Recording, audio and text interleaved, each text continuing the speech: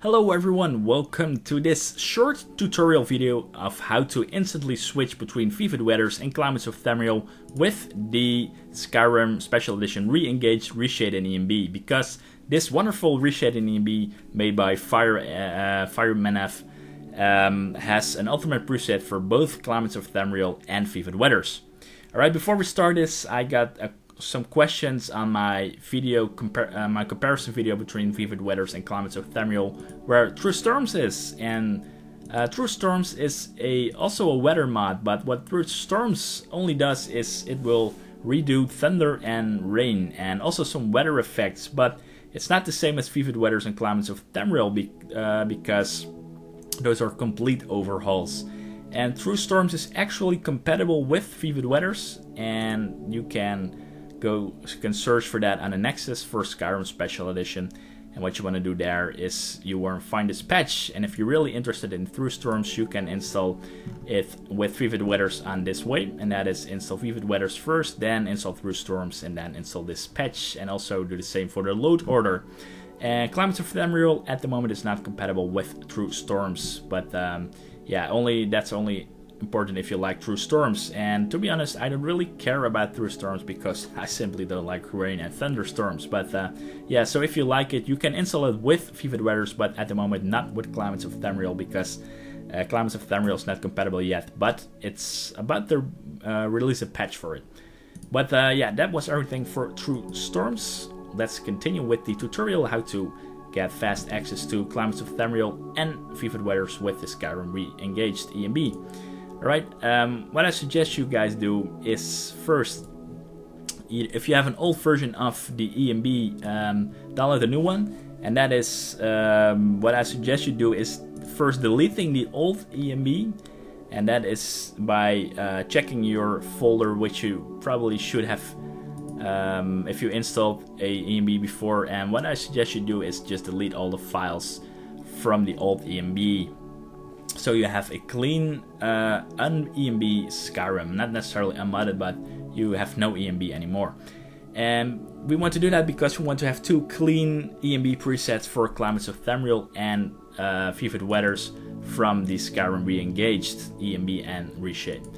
So what I suggest you do first of all is download the latest version of Skyrim Special Edition Re-engaged Reshade and ENB, and the last one is from the 16th of November.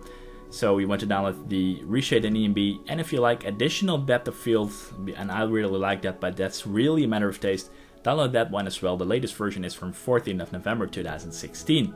Also check the latest version of Climates of Tamriel, and the latest version is from the 14th of November 2016, and Vivid Weathers has a new version. It has a new release on the 20th of November, version 1.0, so the final, the first stable version, I think that's supposed to mean. Alright, so once you download all those three files, we can now create some presets for either Climates of Tamriel and Vivid Weathers. And to do that is just doing the following. What I suggest you do is create a new folder and name it something like ENB Presets Climates of Tamriel and Vivid Weathers. Alright. And there create also two folders, name it something like Climates of Tamriel, so in short COT, and create a new folder, Vivid, well, spelling is hard, Vivid Weathers. Alright. Then we're going to create those two presets, and to do that is by first downloading the latest binaries if you don't have them already from the ENB series. And the latest one at the moment for Skyrim Special Edition is version 03.10. Alright, what you want to do is open the compressed archive. Alright, then open up the wrapper version. Now let's go into this folder. And what you want to do is drag and drop those two files here, these two files, d3dcompiler_46e and d3d11.dll. And you might be familiar with those files if you have installed an ENB or the Re-engaged ENB already, but you want to drag and drop them into your Climates of Tamriel folder and also into your Vivid Weathers folder. So check that if those two files are in there. It seems to be. So that's good. Then you can close the ENB binaries compressed archive, and now we can open up the Skyrim Special Edition Re-engaged folder. So let's open it up. And the first thing that we need to drag and drop is the default version, and that's for the same for both versions. So select all the files, open up our presets folder, then you want to drag and drop them to both Climates of Tamriel, to the Climates of Tamriel folder, and also to the Vivid Weathers folder. And once that's finished, you want to check if all the files are in there as well. So you pretty much have an identical folder when it comes to the file structure. Alright, then the real magic comes with the Climates of Tamriel and Vivid Weathers folder. And let's first extract Vivid Weathers, go for Ultimate Edition, drag and drop them into the Vivid Weathers folder. Make sure you actually drag and drop them in the correct folder and overwrite all the files. Then let's go back to Climates of Tamriel, go for the Ultimate Edition as well, and drag and drop them into Climates of Tamriel, and also replace the original files. Alright, then you can close this compressed archive, and if you also have a stronger depth of fields, which I like, but it's very much user dependent if you like it, it's very much subjective, then you can install this as well. Then you can open it up, go for ENB users, and then you can also drag and drop them, drag and drop those two files, I think, yeah, ENB depth of field into both folders as well. And again, only do this if you want to have stronger depth of field. Alright, and once you did that, we now have created our two presets for Climates of Tamriel and Vivid Weathers. Alright, that was step 1. The second step is installing Climates of Tamriel and Vivid Weathers both together. As you can see here, I did already have them in my mod organizer too, but you can add them as well if you don't have the latest version. If you have an old version already of Vivid Weathers or Climates of Tamriel, uncheck and delete those old files, and then make sure you add the newest versions of Climates of Tamriel and Vivid Weathers. Then for now, only for now, it's fine to check both of the files, because we're not going to start Skyrim with both activated.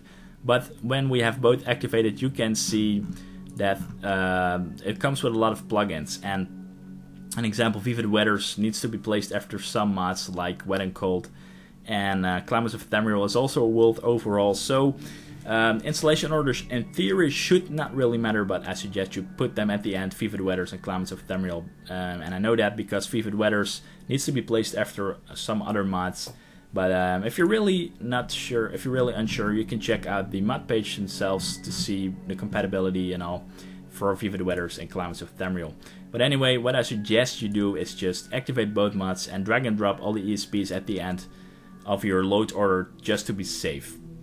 Alright, and then it's really easy actually. As you can see, we now have both activated, but we can only activate one while we're when we want to play Skyrim Special Edition. So, and let's say I want to have Vivid Weathers, then we only have to uncheck Climates of Tamriel, and let's keep Vivid Weathers activated. And what you want to do then is also use the ENB and Reshade preset for Climates of Tamriel. Sorry, Vivid Weathers we had activated. Yeah, Vivid Weathers. So we want to have the ENB preset for Vivid Weathers that we did create. As you can remember, we now have two folders here, Climates of Tamriel and Vivid Weathers. And then it's actually really easy.